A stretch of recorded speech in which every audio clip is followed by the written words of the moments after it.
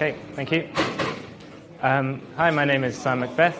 I work for a company called Clicks. We build a web search engine and a browser fork of Firefox. I usually work on privacy, but I'm going to talk about something else today, and that is DAT protocol in the browser. So this is something we've been experimenting with on the side. What can the browser bring to empower users? And we're quite inspired by the Beaker browser, which is an Electron-based browser that put the DAT protocol inside it. So this is kind of a story of the process of trying to get this idea. So put a Dweb protocol inside Firefox. So firstly, why do we actually want to put Dweb protocols in the browser? So why is Dweb good for the web? I'm going to give a few examples. There are many, but a few that are relevant for DAT. So the first kind of biggest thing is that you get rid of servers. So in the case of DAT, I can just say, type in the command line, dat share some folder, and then it's going to give me a link, and I can give that to someone else, and they can load my web page. This is really powerful, and if we integrate that in the browser, you could just have a button to create a website, and you don't need to have any infrastructure, any servers, no man in the middle, you have a website. Secondly, it's offline by default, which is really handy. So if I've loaded a website, I can reload it without internet. This is super useful. And now the web has lots of mechanisms to try to achieve this, so bring it back on top of the normal web stack with service workers and all this, but this is really complicated. The Dweb just does this by default. It's also super transparent, so we're familiar with view source on the web. You can look at all the front-end code. But if there's no servers, there is no back-end code that you usually can't see. It actually all has to be inside the front-end source code. So you can view source of the server as well. It's also self-archiving. So if you take a DAT example, there's this API called data archive, and I can open some address, and I can just look at the history of edits to that page. And also I can request a specific version. So you can have proper permalinks which are permanent, because they are to a fixed version that will not change. So quick intro on what DAT is. So DAT is a protocol that was developed a few years ago, firstly with the intention of aiding data sharing in academia between research groups. And as I mentioned, the Beaker browser kind of gave it a bit more attention for the web use case with their browser a couple of years ago. We can describe it as basically a files-based single-writer data synchronization protocol. So there's a CLI you can install with npm, and then just type dat share some folder. This gives you an address on the network, and then on any other computer in the world, I can just write this, and it's going to pull the data directly off me.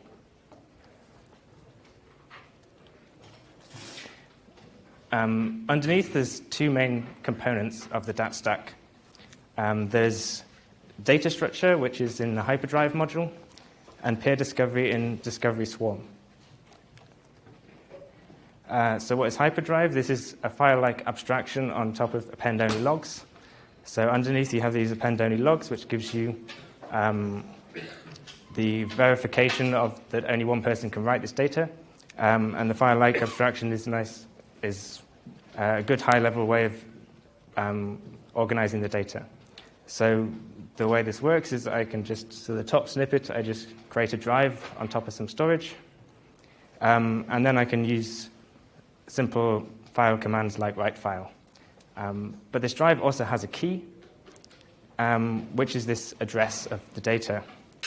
And then this magic method called replicate. So I call this method, it's going to give me a stream. Now what I can do is on a different device, I can create a new hyperdrive and use this key that the first one that was generated in the first hyperdrive. And now what I just need to do is get this other stream. So this could be over a socket or any other kind of way of piping data between two devices. And I pipe these two replication streams together, and now my data is replicated. So I can now make API calls on my hyperdrive and retrieve this data from the other peer. Discovery Swarm is for connecting to peers for a topic. So I have a swarm, and I just give some topic name. It doesn't matter what. And then it's just going to give me events with connections to other peers. Very simple. Behind the scenes, this works on a few different things like DHT and MDNS discovery.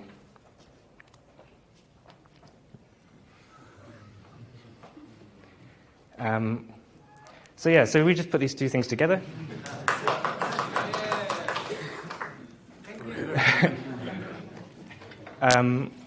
So we just put these things together. So what the hyperdrive has is what's called a discovery key, which is a key derived from the actual address key. This means that your actual address is hidden from the network. So I join, and then I will get a connection from another peer. And then I do this replication piping. OK, so moving to how to implement DAT in Firefox. So what we're aiming for is basically that you can have in the URL bar just put an address in that is a DAT address, and the browser is going to load it like a web page. So there's kind of two requirements that come out of this. First, we want to actually run the DAT network code in the browser. This at the moment is all implemented in Node.js. And secondly, we want to make the browser understand that DAT is a protocol that should be handled by this bit of code that we're running with the DAT network. So firstly, you think, where do I implement something like that in a browser like Firefox? So first option, we might say native code. This is obviously where the HTTP, HTTPS implementations are at the moment, which would be possible. But there's a few challenges there. So firstly, the native code in Firefox is very complicated. It is extremely high-velocity project.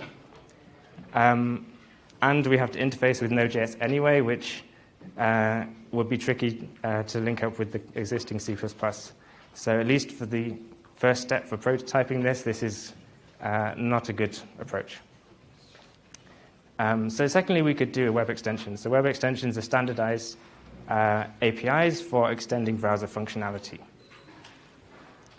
So this is the first attempt. Project is called DatFox. Was DAT in a web extension. And the reason I think this is possible is because there's this API in web extension where you can declare a protocol handler. And they also, Mozilla whitelisted these Dweb protocols, so you can have a protocol called DAT, and you can register it. And this is how you declare it in your manifest file. But you can see the problem here. So the last thing we have here is a URI template. This is basically specifying where to go if I get a DAT URL, where to redirect it to. So this is just a protocol switch. It's not a protocol handler. And because I can only switch to HTTP, and I cannot run a HTTP server inside the browser extension, I cannot actually serve this request content from the browser. So even if I could do the first requirement of running DAT in the extension, I cannot link it up with the protocol. Despite that, there is an extension you can install for Firefox. But what it does is it requires you to install a secondary executable, a Node.js process, which will then do the DAT part. So we do some tricks with proxying so that when this initial redirect happens, the extension picks it up and routes it via this helper process to load data from the DAT network. And the image doesn't work. But this works OK. But there are a few issues here. So the DAT protocol is not displayed in the URL bar. It says HTTP. It's also a bit cumbersome to install because you have to download this extra process, and some manifests have to be set to link these things together. Also, there's some quirks with this protocol implementation because it's not designed for this use case. So it only works on top-level loads. If I have an absolute URL for an image or something, it's not going to load properly. So is there something else we can do to get a better integration? Well, actually there is. So in Firefox, there's these so-called experimental APIs, which are the way you implement a new web extension API. And about a year and a half ago, there's some Mozillians who came up with this project called libdweb. And these were experimental API implementations designed to aid or help people build Dweb applications or Dweb extensions. And this has implementations for protocol handlers, TCP sockets, UDP sockets, and so on. So what this looks like, for example, for a protocol handler, I can just write this in my extension code, register a protocol, and directly have a handler there. So this is exactly what we need. Likewise, I can just create TCP sockets and send data across. So now we have all of the kind of fundamental requirements to do what we want to do, which is run everything inside the extension. But there's still some dots to be joined, because so in the discovery swarm module, somewhere deep in the dependency tree, we just have some module that does require net or require dgram. So they just expect these Node.js APIs to be there. So we have to make that link to kind of give an alternative implementation so it can use that instead. So this is a library called libdwebify that I put together, but this was helped a lot by contributions in the community because people came up with a shim implementation of net and dgram on top of these libdweb APIs. And we can put that all together into a Browserify plugin. So what Browserify usually does is sees these core node libraries and replaces them with shims. And things like net would just have an empty shim. What this does is it, instead of replacing it with the empty shim, uses these new ones to give this extra functionality on top of these APIs. So yeah, this is an extension called dat-webext, which does this. So it loads dat web pages, and it has the protocol correct and is loading everything internally in the browser. So now dat, instead of running on V8 inside Node.js, it's running on SpiderMonkey inside Firefox. So yeah, so now we have native-like protocol support, and we run the full stack. There's also some other nice benefits that actually this data is in the user profile directory, so we're not just storing in some random other place. Keeps people's data separate. We also found that the new Android WebView implementation based on Gecko called Geckoview, you can also run this in that, and then you have support on mobile. But there's one main disadvantage is that for these experimental APIs, you need privileged context. So you need to be signed specially to say you're allowed to use APIs. This means that this cannot be offered on the add-on store. It has to be bundled with a browser. But luckily, as I mentioned at the start, I work for a company who does build a browser. So we're currently offering this in beta, but soon to be on release of the Clix browser. And also an upcoming new version of the Android browser will have this in as well. So I'll do a quick demo. So if you've noticed that I'm running these slides in the browser on a DAT page, if you have a DAT browser or just have the CLI, you can just download this and see what's happening at the same time. But yeah, so this is the web, so I can I can inspect, and I can run commands in the page. So I mentioned at the top this dat archive API that was created in Beaker Browser as a way of allowing sites to modify themselves, essentially, using dat commands. So we can all do that. We can also do that here. Is that big enough? So I can create this dat archive for this current page that I'm on. And I can get some info about the current site that I'm loading. And you see there's some metadata about the site. So it has this address. So this is the actual address of the dat site I'm on. This is the amount of data for the whole thing. And then what's important is this thing. So this is owner is true. This means that on this device, I have the private key for this dat archive, which means I can write it. So as I can write it, I can just call write file and write a new file in. So now if I go to a new page, well, so this file I just wrote, but I can also delete it, obviously. And now if I refresh, it's gone.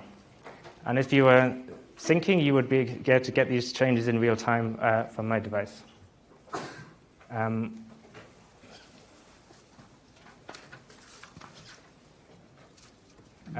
Yeah, and also we have history, of course. So you can see a list of all the edits I've made to this page. So you see I tested out the demo a few times beforehand. But then I can show that we have this idea of versioned URLs as well. So at this version, this file doesn't exist anymore. But it existed in a previous version. So I can just put the version number in the URL. Or which version was it? OK, so at version 38, this file existed. So now this is a permanent link to this version of this file, which will never change.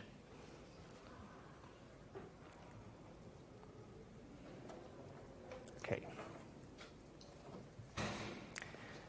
All right, so what are the next steps? So we've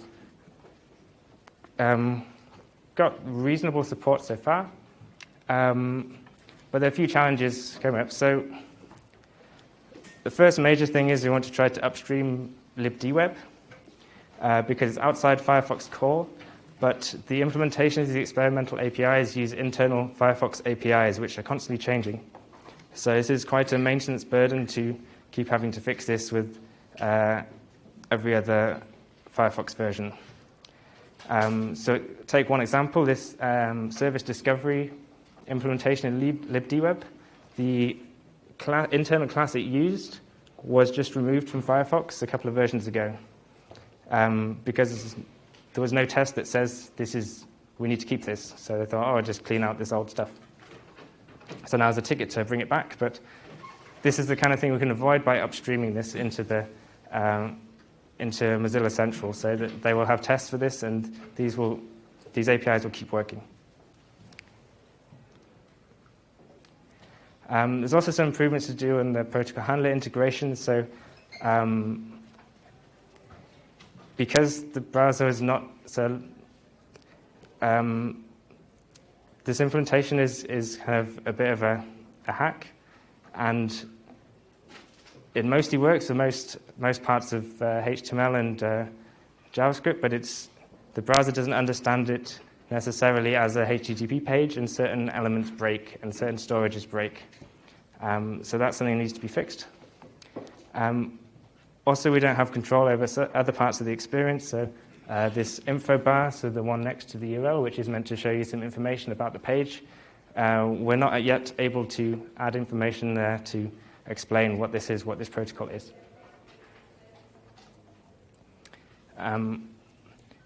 Also, so far, the DAT network has not been tested at scale.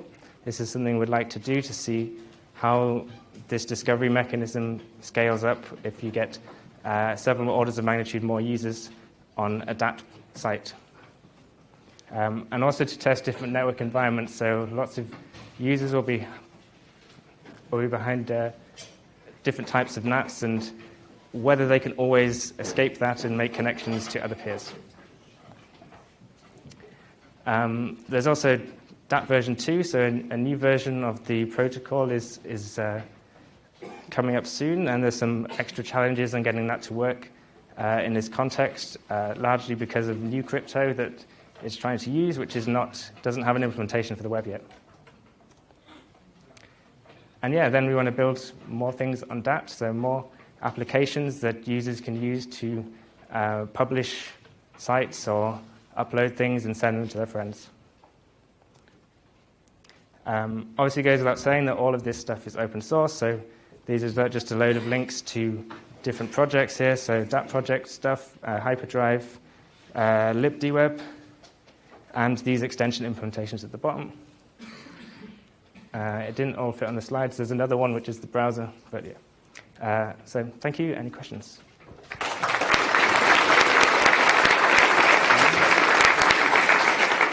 We have 5 minutes for questions, so almost 5.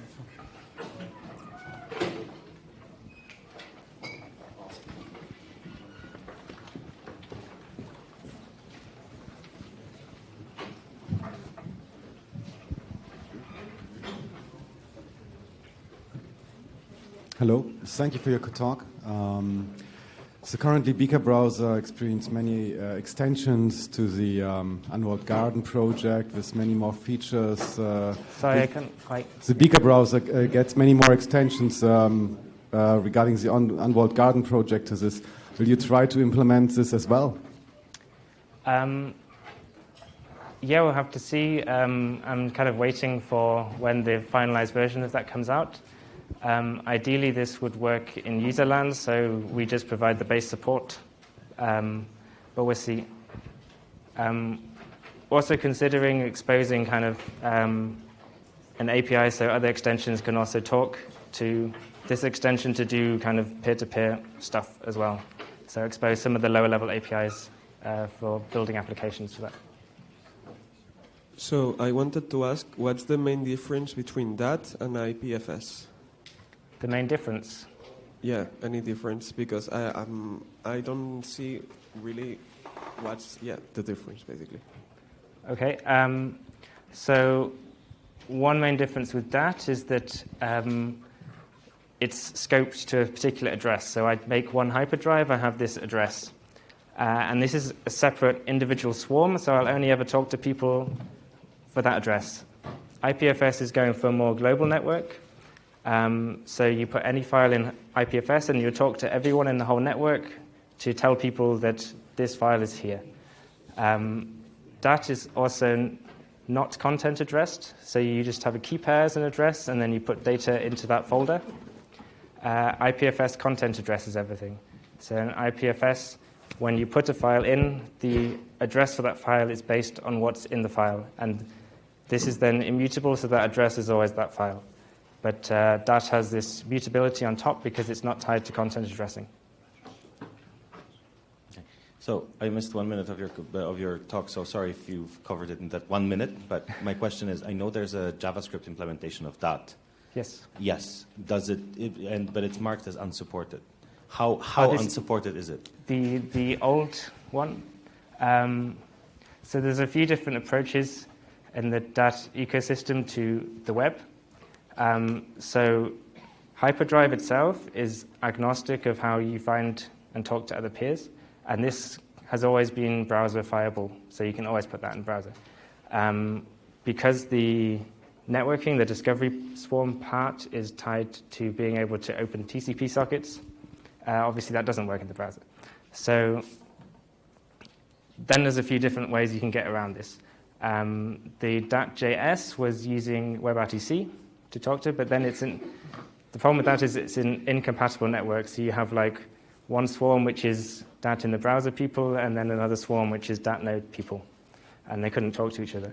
So then there's a few other approaches. You can, for example, open a WebSocket to a gateway and synchronize data with them, and they can bridge to the rest of the network. There's also other ones that act as just other types of gateway which just act as discovery gateway. So you just stream to this, and it will find other peers, and then proxy those streams. So actually that gateway doesn't know anything about what you're looking at. What we're doing now in this is doing a combined approach. So because we can do the normal networking, but we can put WebRTC alongside it to help with discovery, because sometimes it doesn't work over sockets. Okay. Thank you very much. We do not have any more time for questions. Thank you again for giving this talk.